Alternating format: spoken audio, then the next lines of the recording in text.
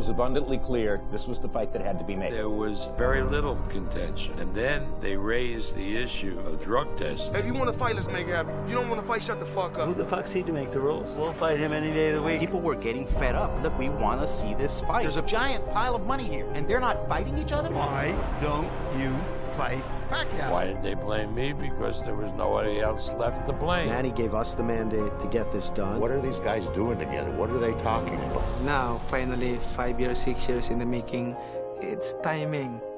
At the end of the day, nothing this complicated and this big happens without a certain degree of magic.